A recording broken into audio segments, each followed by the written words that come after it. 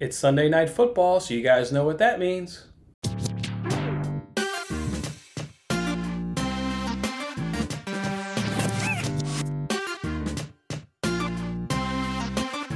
Hey, what's up everyone? It's Jason Mattis with Winning Bets. That's right, Sunday Night Football between the Philadelphia Eagles and the San Francisco 49ers gives us a chance to win $100,000 on the NBC Sports Predictor app. All you got to do is get a perfect score to get that. If you don't get a perfect score, the players that accumulate the most points will split a $5,000 guaranteed prize. Last week, two people actually got a perfect score and split the big old jackpot of $100,000, so that was really amazing to see. Let's see if this can be our turn this week. Again, you've got the Eagles versus the 49ers, the 0-2-1 Eagles versus the 2-1 49ers. We know both of these teams here have been hit with a lot of injuries, so let's just jump on into it and start answering these questions. Question 1 is asking about Carson Wentz passing. We've done really well with this passing question each week here on both of these quarterbacks. You're only going to get it on Carson Wentz this week, but let's go ahead and have a look and see how he's going to do. The Eagles are going to be without Alshon Jeffrey, they're going to be without Deshaun Jackson, and then Arcega-Whiteside is also doubtful for this game. So the Eagles are going to be without their top 3 wide receivers. That leaves them with a bunch of nobodies that nobody's really heard of unless you really follow the Eagles.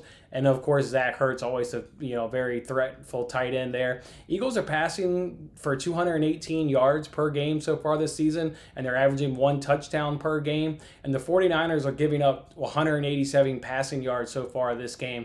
Keep in mind, though, the 49ers have played the Giants and the Jets, 2 of the worst teams in all of the league. I'm going to go ahead and answer this one. Carson Wentz with 225 to 244 passing yards, and he's going to get 2 touchdowns on the day. All right, the next question here is the longest play of the game. This one's really, really tough, to answer.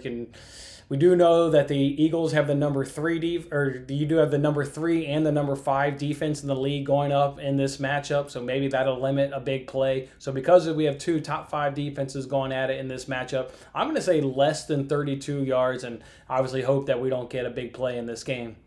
All right, so how many total points are going to be in the first half? Well, the 49ers are allowing 15 a game, while the Eagles are allowing 29 a game. The 49ers are scoring 29 a game, while the Eagles are only scoring 20 a game. I'm envisioning a halftime score of like 10-7 or maybe 9-7. So go ahead and answer this one, 15-17.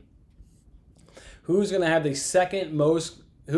the second quarter most receiving yards? Again, another really tough question that they want to ask us on a near weekly basis. Again, the Eagles, you're getting Ertz on this one. You're getting Greg Ward, which is going to be their top receiver in this game, given all the injuries they do have at the wide receiver position. But you're not getting any other wide receiver, and you're not getting a running back of the available selections here. And then for the 49ers, you're getting Kittle, and you're getting the top 2 wide receivers that they have. I'm going to go ahead and answer this one. Any other Eagles player has the most receiving yards in the second quarter. Who's going to get the first TD of the second half? Well, of the available 49ers here to select, you're getting 4 TDs with a possible 10 that they've scored on the season. And here for the Eagles, you're getting 3 of the TDs that they've scored, which is 3 of the 6 that they've scored so far in the season. You're not getting Carson Wentz, who's oddly enough ran in 2 touchdowns so far in the season. So go ahead and give me any other Eagles player, and we'll see if we can't get lucky on this one.